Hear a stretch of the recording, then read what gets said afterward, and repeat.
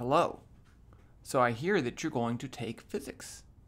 And this is the second semester of physics. And you're like, what do I need to know from the first semester so that I can be successful in the second semester? And I'm going to tell you. Okay, so I'm assuming this is an algebra-based college physics course. If it's a calculus-based physics course, you probably need to know this stuff too, but you may need to know some other things too. Now, let's talk about the second semester of physics. If, in my mind, so let's call this second semester.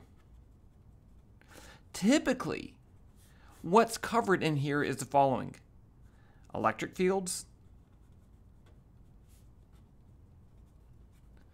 magnetic fields. I mean, for me, this is it. It's all about the electric and magnetic fields. But then you may also have things like circuits, which can be described in terms of electric and magnetic fields. You could have optics, which can be described in terms of electric and magnetic fields. Yeah, that's going to be it. Yeah. So what do you need to know? You took the first semester, maybe it was last semester, maybe it was a couple semesters ago, who knows? Okay, the number one thing, the electric field and the magnetic field are both vectors. So that means you need to know vectors. Okay, I promise you, vectors are going to be important. So these are the things that you need to know how to do. If you don't know how to do these, this is the time to go back and say, hey, I'm going to figure this out, or talk to your instructor, or do something. Okay, there is an appendix in the book that talks about these things, so you don't, or you could go back to, I think it's in chapter 1 usually when they talk about vectors. It depends. So what kind of things you need to know with the vector? So here's a vector A at some angle theta. It has an x and a y and a z component. Okay, so you need to be able to add vectors. You can say c equals a plus b. You need to find the magnitude of a vector. The magnitude of c is going to be the square root of cx squared plus cy squared plus cz squared. You might need to know about unit vectors. Now, this is not always true. Okay, it depends on the course. But a unit vector is a vector in the direction of that vector. Let's call that vector A, that has a magnitude of 1 and is in the same direction as that vector. So the unit vector A is equal to the vector A divided by the magnitude of A. Why do we care? If you want to write the electric field as an actual vector, a vector equation, then you need unit vectors. Okay. Typically, let me just show you this. They'll write the electric field like this. Here's the best way to write it: 1 over 4 pi epsilon naught. That's just a constant. Q over the magnitude of r squared r hat, where r is the vector from the charge to where you want to find the electric field. And so the electric field's a vector, and that's not a vector, so you need this r hat in there. The other way is just to say E equals 1 over 4 pi epsilon naught Q over r squared. This is the way a lot of textbooks do it, but then when you have to add vectors due to multiple electric charges, it's like, and you're kind of stuck. So I like this way better, but then you have to know what a unit vector is. You should be able to find x and y components, but you have to do that to find the magnitude and to add vectors. Scalar multiplication of vectors, you need to do that. So like k times a equals, okay, so then we have three representations of vectors. I could say a equals ax x hat plus a y, that's a y, y hat plus a z hat, where ax is the x component, ay is the y component, az is the z component, and it's some form of that. So then if I multiply this vector by k, I just multiply each component by k, ax x hat plus k y hat plus kaz z hat. Okay, two more vector things. One of them I'm going, and you may not have seen both of these, but the next is the dot product. So it depends on what course you took. They may have kind of cheated on this. So if I have two vectors, a equals, I'm going to write it my favorite way, this way, ax, ay, az. So This is another form of writing the components of a vector with just angle brackets. No one really does this except a couple books, but it's just easier to write. And then if I have b equals bx, by, bz, then I can take the dot product and operate these two vectors together. You can't multiply vectors, right? But I can operate them with the dot product. A dot b, it's just going to be the x components multiplied together plus the y components multiplied together plus the z components multiplied together. So ax bx plus ay by plus az bz. But you get a scalar value from this, and that's really important. Now, there's another way you could do this. A dot b equals the magnitude of a times the magnitude of b times the cosine of the angle between them. That's probably the one that you use, but I don't know, right? I wasn't in your class. Maybe I was. I don't remember. Okay, so that's the dot product. Then we also have the cross product. This one is more complicated, and I don't normally do this, but let's say we have these two vectors A and B, then I could do A cross B equals C. Okay, and the important thing you need to know here, we do have to do the cross product when we're dealing with a magnetic field. The important thing is that the vector C is perpendicular to both A and B, and that's where you have to use this right-hand rule. Now, you may not have done this, right? The only place in the first semester that it would come up would be in when you're looking at torque, and I doubt that you did that this way, okay? So for my classes, I'm going to tell you everything you need to know about the cross product. So I wouldn't really expect that you know about this, but this one, I would hope that you could use it, but if not, that's fine.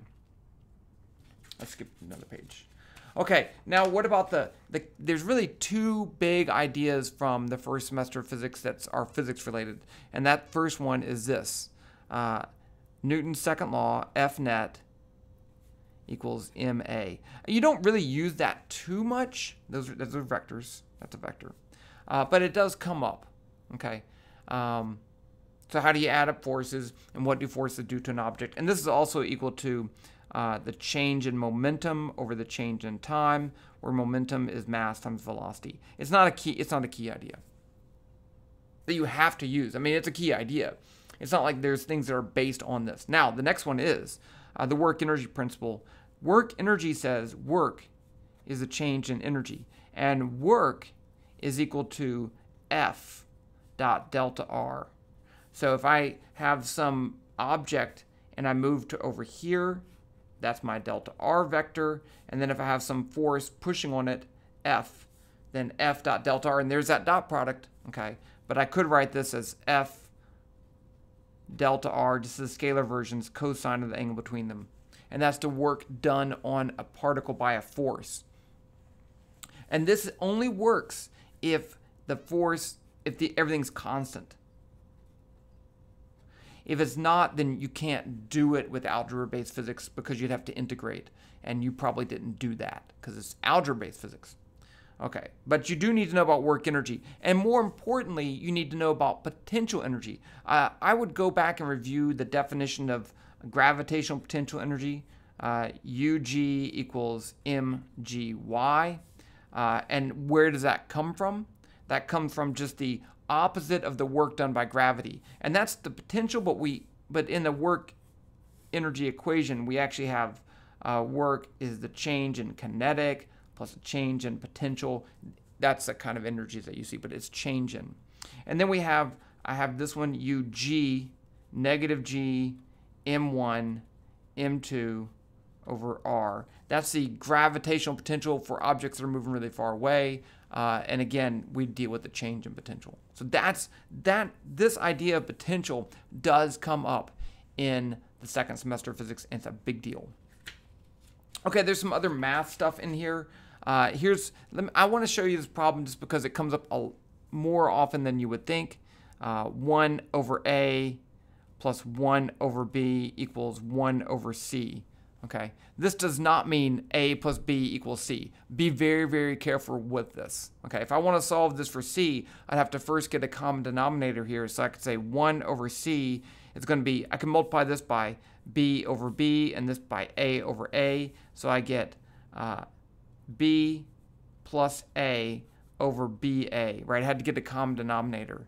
Now I can take the inverse of both sides, and I get C equals BA over B plus A. And that's not equal to A plus B, right? Okay. So that comes up a lot. Solving two equations, two unknowns comes up. You'll get something like 3I1 plus 2I2 equals 4, and then I1 minus I2 equals 3. I'm just making up stuff, okay? And how do you solve two equations, two unknowns? I'll remind you that in this case you could multiply this by -3 and then add it, but I would encourage you to solve for one variable and then plug it into the other one. But I don't want to go into that too much detail. Here's another important thing: scientific notation comes up a lot.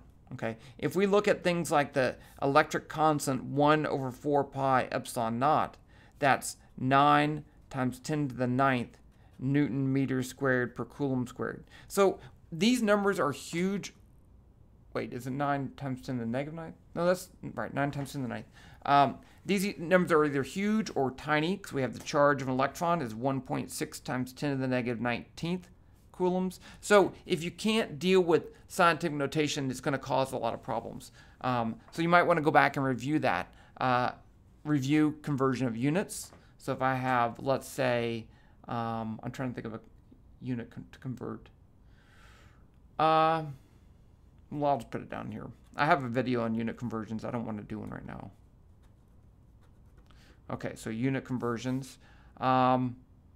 I think that's good. I think if you know all that stuff, you should be ready to go. There's a couple things that come up from time to time.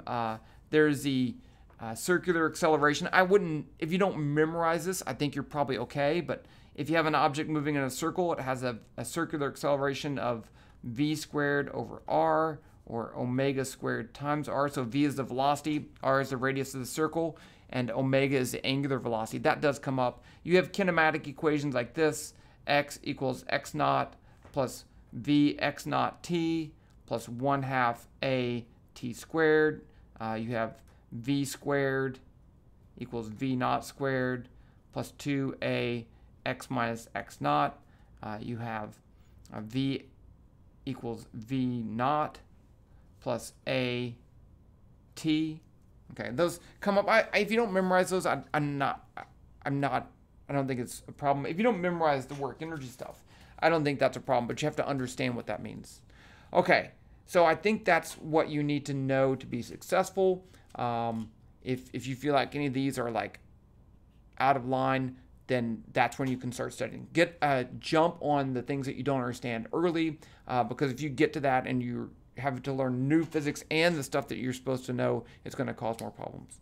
But you can do it. I believe in you, and I will talk to you later.